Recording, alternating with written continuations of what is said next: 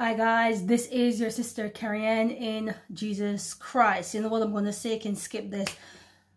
Wicked, filthy, demonic scammers still in the comment section pretending to be me, using my face, my name, and begging for money and all of that, giving fake prophecies. It is not me. Brothers and sisters, please, whenever I make a comment, my name, Sister Kerry-Ann, it is in solid grey border.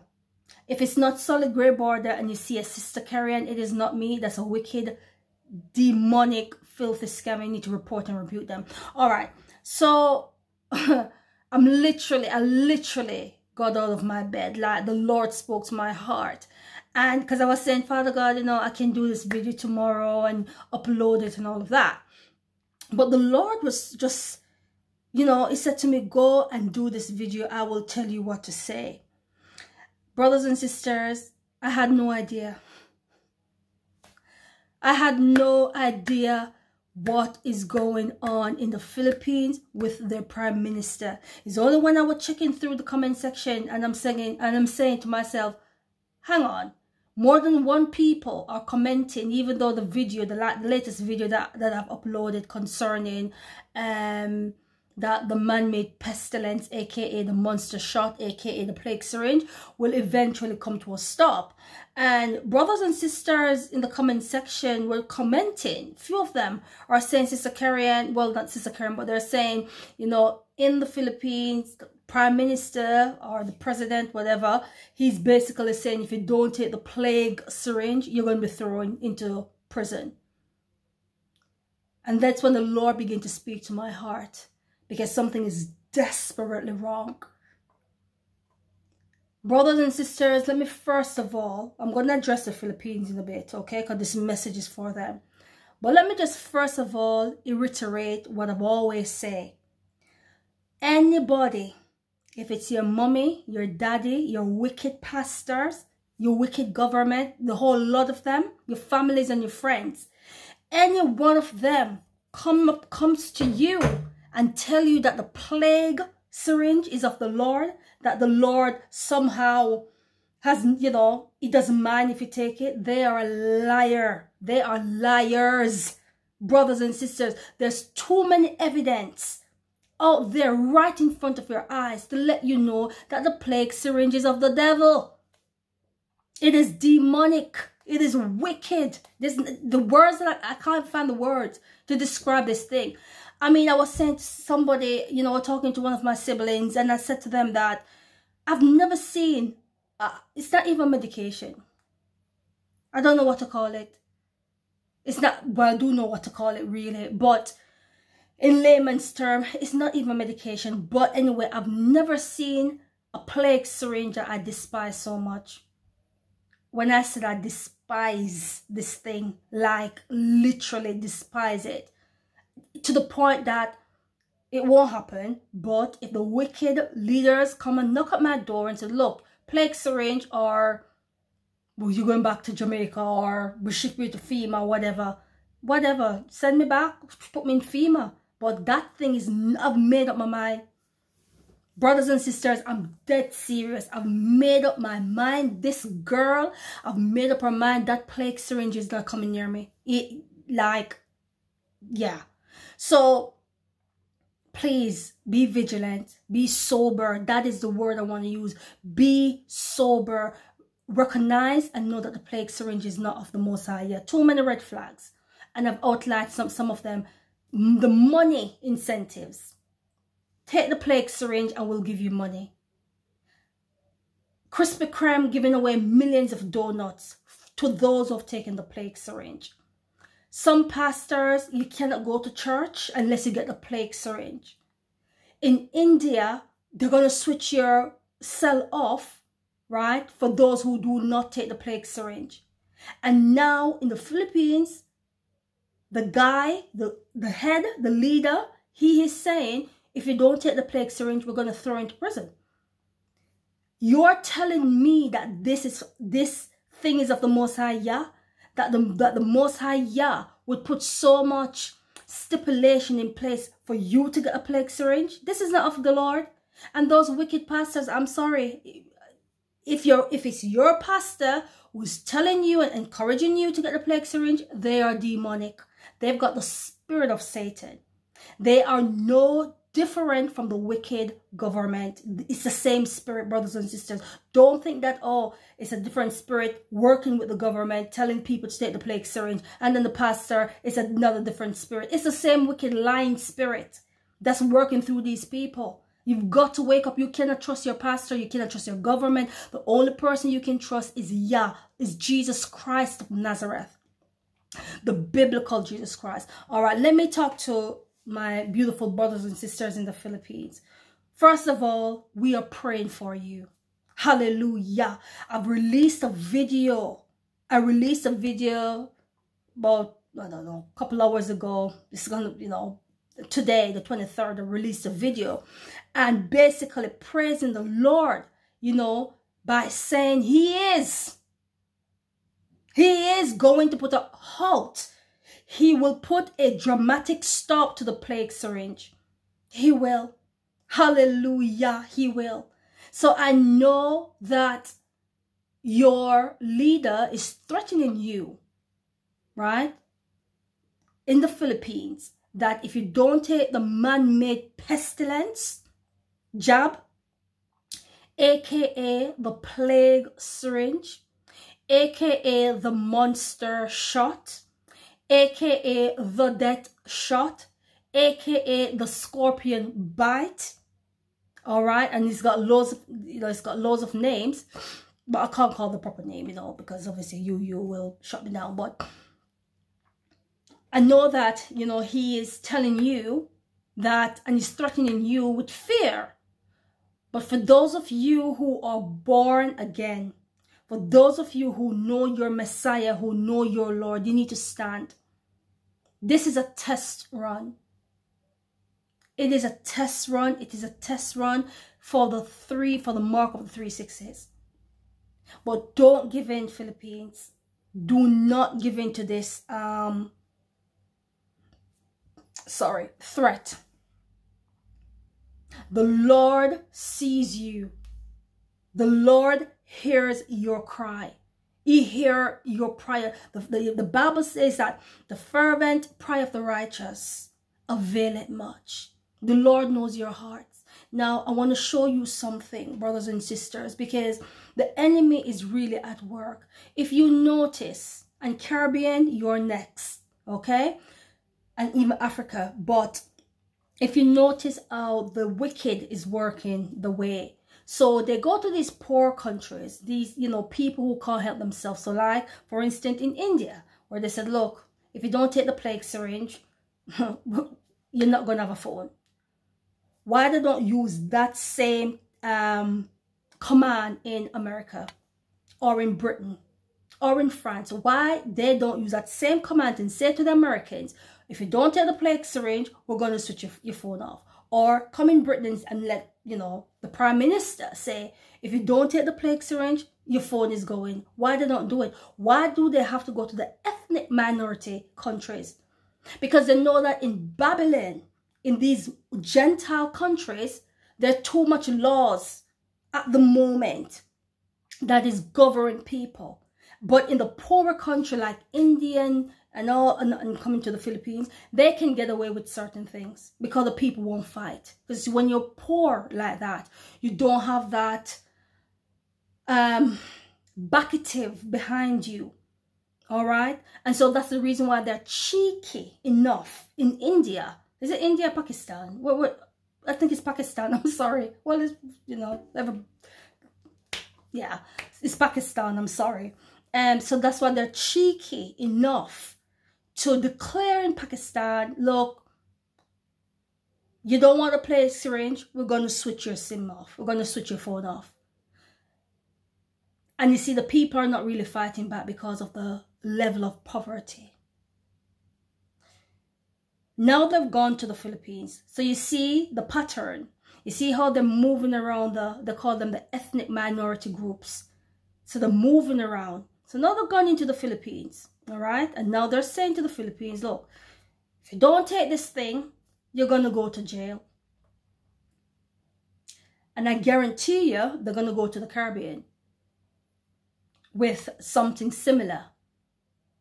But you see, they're not going into the like I said, they're not going into the Gentile nations at the moment with this rubbish, because they know that there's too much laws and courts and people just, yeah.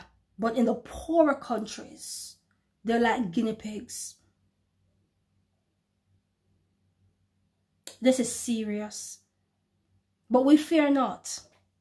We don't have any fear against them who sends threats. Why?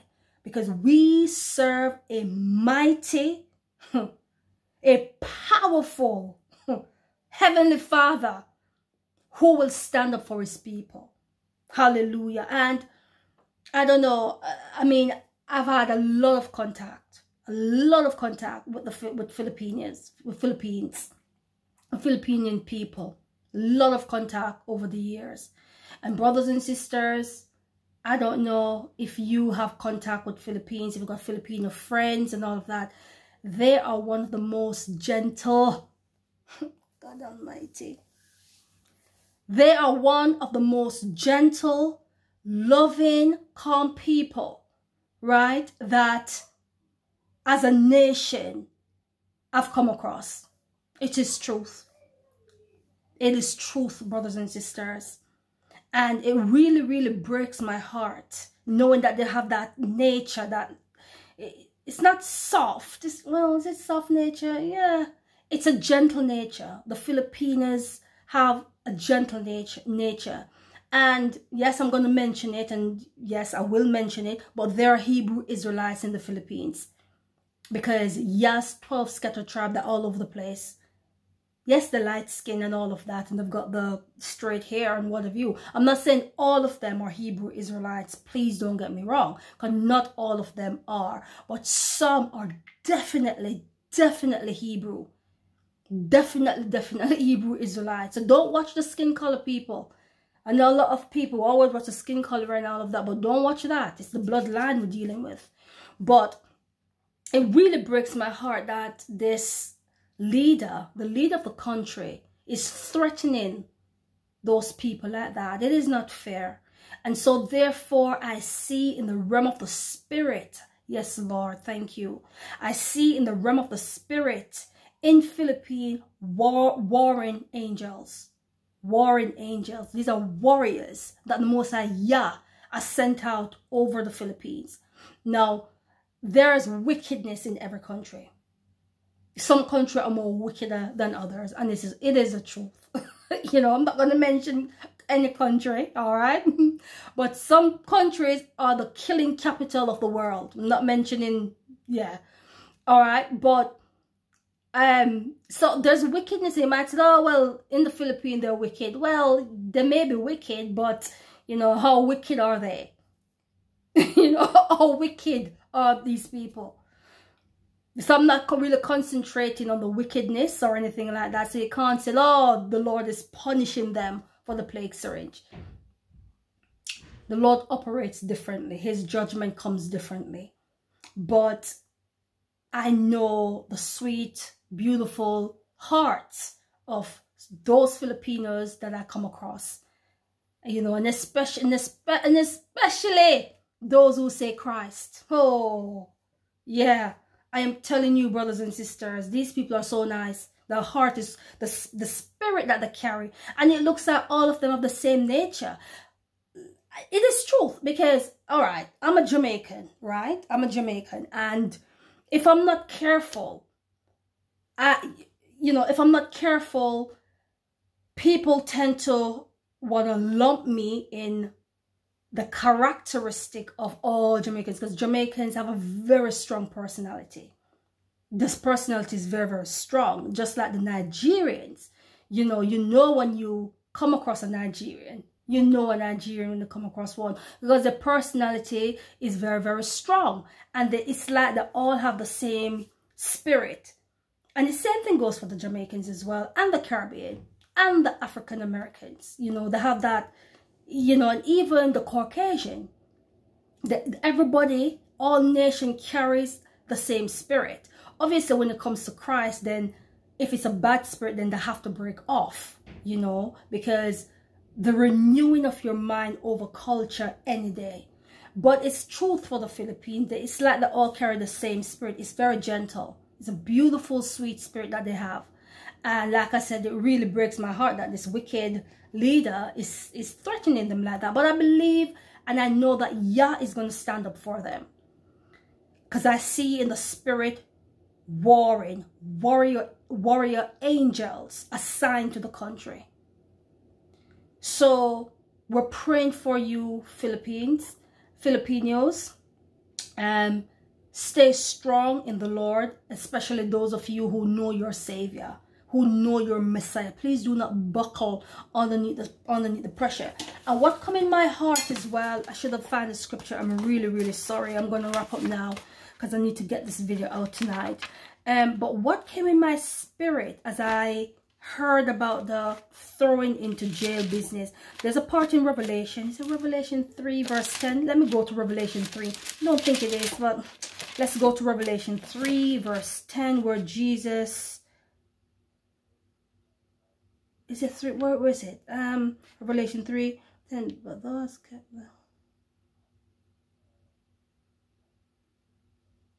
I think it's somewhere here. Thank you, Lord.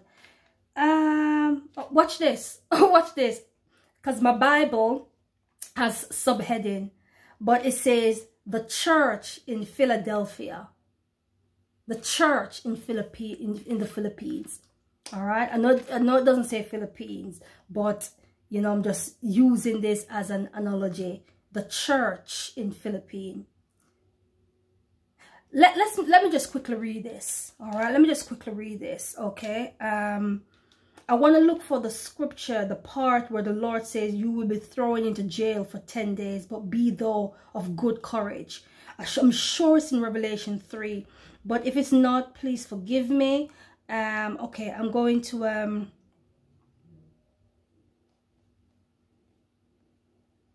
okay. All right, let me just read from verse 7. So this is Revelation chapter 3 and verse 7. I don't know why I'm reading this, but I'm going by the Holy Spirit. All right, Revelation 3 verse 7. And to the angel of the church of the angel of the church in Philadelphia. All right, to the angel of the church in Philadelphia, I said Philippines. All right, these things said he that is holy, and that is true, he that has the key of David, he that openeth and no man shutteth. This is the Lord speaking. All right. I know thy works. Behold, I have set before thee an open door. Hallelujah. Father God, give me this scripture. I know thy works. Behold, I have set before thee an open door, and no man can shut it. For thou hast a little strength, and hast kept my word, and has not denied my name. The Lord, honestly, I'm doing this video, brothers and sisters, but it's the Most High Yah that brought me to the scripture. It just came in my head, Revelation 3 verse 10, but the Lord said just read from verse 7. This is powerful. This is powerful. Verse 9. Behold, I will make them of the synagogue of Satan, which say they are Jews, and are not, but do lie. Behold, I will make them to come and worship at thy feet, and to know I have loved thee. Behold, because thou hast kept the word of my patience, I also will keep thee from the hour of temptation which cometh upon the earth, which come upon all the world, to try them and dwell upon the earth. Behold, I come quickly. Hold fast which thou hast. Can't read. Sorry, I'm so sorry, brothers and sisters. Behold, I come quickly. Hold that fast which thou hast, that no man take thy crown. Him that overcometh will I make a pillar in the temple of my God, and he shall go no more out. And I will write upon him the name of my God, and the name of the city of my God. Hallelujah. Which is the new Jerusalem, which cometh down out of heaven from my God. And I will write upon him my new name. He that has an ear, let him hear what the Spirit say unto the churches. I know this here is talking about really the last days. Is really to do with the mark of the beast when it rolls in. But equally, it can go for the plague syringe. So we're saying to you, our brothers and sisters in the Philippines, hold fast to Christ, because he will deliver you. I really was looking for that verse that says that he will be thrown into jail for 10 days. That's what I was looking for. But anyways, it's still a powerful passage. Revelation 3. All right, Revelation 3 is still a very, very powerful passage. But brothers and sisters, I am telling you, the enemy is just all out with this man-made pestilence jab. You know, the day when the wicked leaders come up and say, look, we're putting a stop to this. I will be celebrating, but it's going to be short-lived, because after the man-made pestilence jab, they're going to roll out the 3/6s. They're going to replace it with something, but the Lord is going to give us a little time space. All right, and I will do a video on that. I don't want to talk too much on that, of what you should do when that time space come, when they come up and they said, oh, we're going to stop the plague syringe for whatever reason. We're going to have a short window to make up your mind whether you want to stay in Babylon, whether you want to move out to the country areas, because what is coming next, you cannot pray it away. You will have to leave your families and friends and go hide in the bushes. That's how serious it is, brothers and sisters, the 3/6s that is coming. All right, because these people are done for. Once they take the mark, they're done for. So be of good courage, my beautiful Filipino brothers and sisters in the Lord. Stay strong. Be encouraged. Do not deny the name of your God. This is what Revelation 3, you need to read that for yourself. Read it for yourself.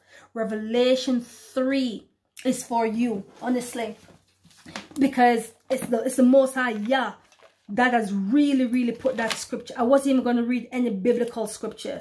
I wasn't. Like, I was just going to come and do this, but the Lord said, do the video, I will tell you what to say. And I was obedient. But the part that says, watch this, Philippines. The part that says, this is Revelation 3 verse 8. This is what the Lord wants you to take away. This is your encouragement. Listen. I know thy works, Philippines. I know thy works. Behold, I have set before thee an open door. So even though your wicked leader is threatening you to throw you into jail, the Lord is saying He set before you an open door. You cannot see it right now, but it is there. Amen. I've set before you an open door, and no man can shut it. What a grace. Nobody can shut that door that the Messiah opens. Right? For thou hast a little strength. Of course you're going to feel weak. Of course you're going to wonder and ponder and panic. You know, government come and knock at my door and say, oh, you're not taking the plague. It's either the plague syringe or we're going to put you in jail. Of course you're going to feel anxious. It's natural. And the Lord is saying, you have a little strength. He knows. He knows the human side is kicking in. But watch this. Watch this. For thou hast a little strength, and hast kept my word, and has not denied my name. As I said, I know that this here is really for the mark of the beast. There's 3/6s to roll out. But we can put this to the plague syringe. Don't take the plague syringe. If they throw you in jail, they throw you in jail. Don't take it. Be strong. The Lord will come through for you. We're going to hear good testimony out of the Philippines. And that leader that has made that wicked... It reminds me of Nebuchadnezzar. This leader of the Philippines. I can't remember. What's his name? Dirty or something like that. What's his name? God forgive me, please. What's his name? Dirty. Sorry, dirty. Is it dirty? It's not dirt. D-E-U. Dirty, isn't it? It's dirty. Is it dirty? Whatever his name is. But that man, that dirty man. All right. It reminds me of Nebuchadnezzar. You remember when Nebuchadnezzar gave out the order and he made a golden image and said to the people, look, if you don't worship me, you're going to be thrown into the lake of fire. And obviously Shadrach, Meshach, and Abednego said, hey, you can throw me in, because I ain't going to bow down to no statue, because we know our God. So you've got to say to dirty, you know, throw me in jail. If so be it. It's a test run. All right, Philippines, but you are loved. You are loved, your spirit, you've got a beautiful spirit, especially those in Christ. You know, if you're going to have a friend, have a good Filipino friend, because they're so lovely. Very, very nice people. All right, so be bold, be strong, be courageous. Walk with Yah, just like Enoch. All praises, all beautiful praises to the Most High Yah, who lives above the heavens. Yah eternally bless you. I love you all, and I will see you soon, someday in glory, in Jesus Christ's precious holy name. Amen and amen. Amen. Hallelujah. I'm going to say the benediction in a bit, but I'm smiling to myself because I'm thinking about that guy, the Filipino guy, the president, prime minister. I know I said his name is Dirty, but I hope I pronounced. I don't think it's Dirty. It's bugging me because I know people are going to say, oh, Sister Kerry-Ann, his name is not Dirty. Well, he's acting dirty, isn't he? Really? With what he's doing to the Filipinos. He's acting really dirty. So it's a fitting name. I'm not changing. It's fitting. Let's say the benediction together, brothers and sisters. It's Jude chapter 1. Jude chapter 1 verses 24 to 25. All right? 24 to 25.